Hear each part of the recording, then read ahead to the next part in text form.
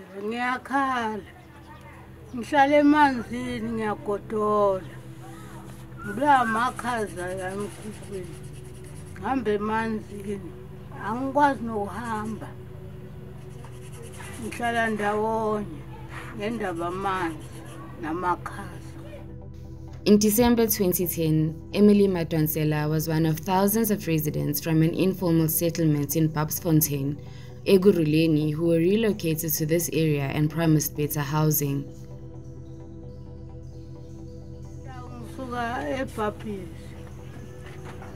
Ngeza la bangithutha lebhabhisi ama-rectex angiletha la mangiletha la awu angiboni impumelelo yakho anginagesi anginamanzi siyanethelwa nayizimfu abaqhamuki abathini bathi nazi izindlu zenu abasithathi basise kulezo zindlu manje inyaka yakhona engiphethe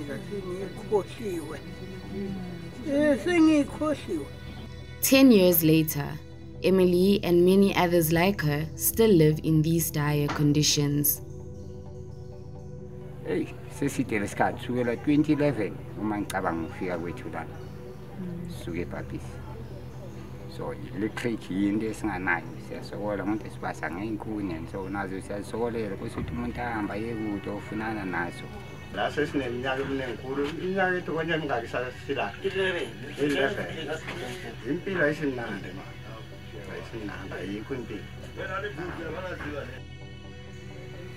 lapho khona mama inhliziyo zethu zibabuhlungu sathi ubabuhlungu kwazo ayikho into esizoyenza ayikho into esizoyenza uthi hlalela ngobabiza bese basikhohlise kusasa godi bakhambele futhi.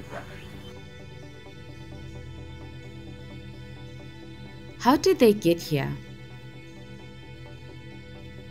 In 2010, the Ekurhuleni municipality said the Bapsfontein informal settlement was declared a local state of disaster and not safe for human settlement due to the dolomite instability in the area.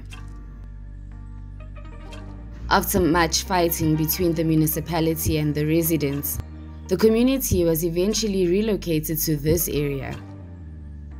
Following the relocation, the Constitutional Court ruled that forcefully removing the residents from their homes was unlawful and made the following order: to ensure the purchase of land identified for relocation, to provide adequate housing to the community, and to ensure that the land used is suitable for occupation. Whenever judgment eba incha ibe bo former parquet deputy chief justice go di khamosene ke bona ba inchi ka 2016 go Johannesburg constitutional hill ba le tamile re manipulate ke nang le metsi running water ina le ntlo. The strategy third road. So far, the Ekurhuleni municipality has built service stands for some of the residents. Yeah, you know, if I can say, well, they don't have a honor court judgment day. Because Mugi toilet and they say they no gas check. A bit of world come who knows one and go on a stance is this one. And we look in a guy on them. The MMC for Housing in Ekurhuleni, Lesi Bampia, admits that there have been challenges in delivering houses to everyone, but he maintains that the city is doing everything it can to provide services to these residents while they wait for houses to be built. We've got specific projects in that particular Mayfield precinct where the product deliverables are quite different, because we are juggling between constraints of budget.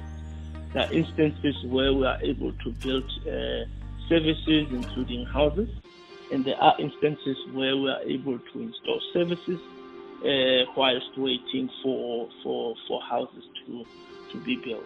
Most unfortunately, it becomes vulgarized and people call them toilets. It's not toilets. It's actually sewer and water reticulation. It's infrastructure that has been installed. It's connections to the ablution facility. It's a whole, stand. A person would have their own stand. It's a metered stand. It's a stand that we give, shower facilities as well as the solar panel givers. And when we conclude with the service stand, the next program becomes an in-situ development where we actually put up that particular housing.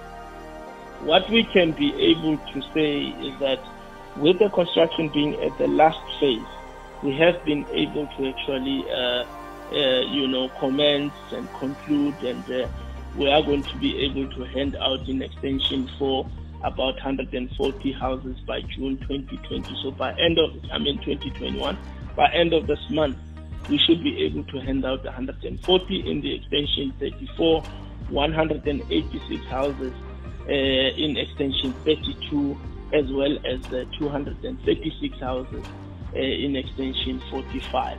We have then taken note of concerns that have been raised, and we will definitely follow them up. And I can tell you, my sister, that any insinuation that the government gives substandard service delivery, it is not true. While the municipality is working on completing its projects, vandals are destroying the infrastructure around unoccupied service stands as they remain unguarded. More than feet, ama toilet, ayiseko door frame, awusekho emnyango, window frame baskipile. So mawuthatha lokufaka umuntu bathi abana mali qedwe COVID.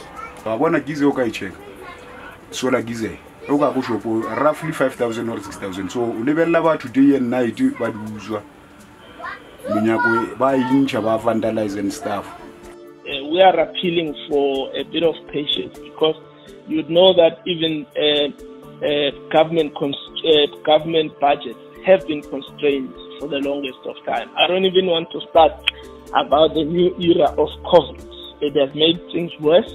Remember when we came in, we promised 100,000 houses and 59,000 service stands. So it was part of the plan. And when it was pronounced, there was no person who objected to it. As a matter of fact, people came forward and appreciated the fact that at least you will give us service stands while we are waiting for the houses. So my take on the matter is that a service stand is not a completed program.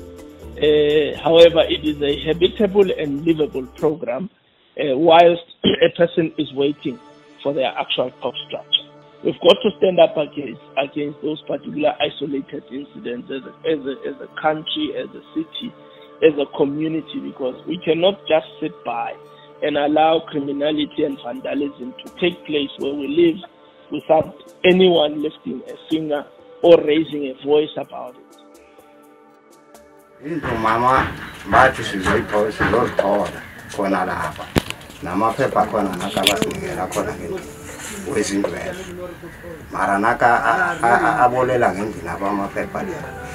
Inkosi ibe nathi, Nkosi amasincede kakhulu, ngiyakhala kakhulu, hayi kancane. Uhulumende bengicela ukuthi angincede, Nkosi yami, anginike indawo ephephile kunale ndawo enguyo. Indawo ephephile la engizohlala kahle ngiphephile nomkhuhlane ube ngcono.